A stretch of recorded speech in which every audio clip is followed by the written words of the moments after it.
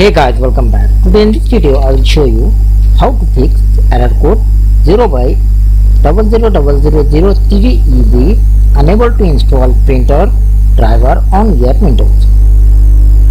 So for this guys, first method, go to start and open your Windows setting.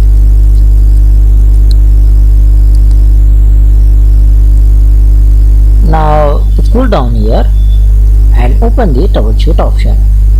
Click here, select the other troubleshooters,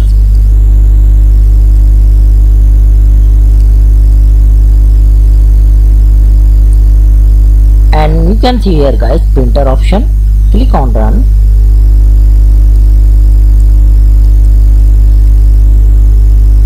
Wait here for complete this process, and after this you restart your computer. Hopefully guys this will fix your problem.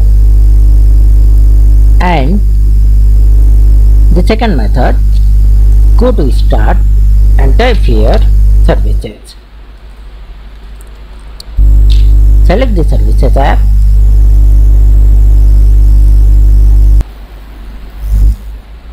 First find this Windows installer service.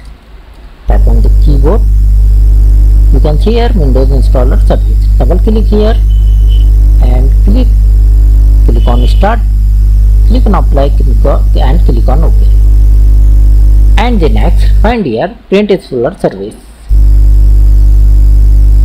Double click on print is fuller service. Click on startup type. Select the automatic. Click on start. Click on apply and click on OK. Now click on restart the service. After this guys, once again restart your computer. Hopefully guys this time it will fix your problem. And the third method, right click on start and select the device manager. Find here guys print service.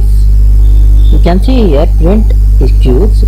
Expand this and uninstall your printer drivers. Like this, right click here and select the uninstall device.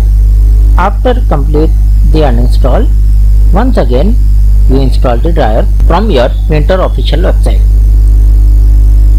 Hopefully guys after this it will fix your problem. So thanks for watching this video. Please like, share and subscribe.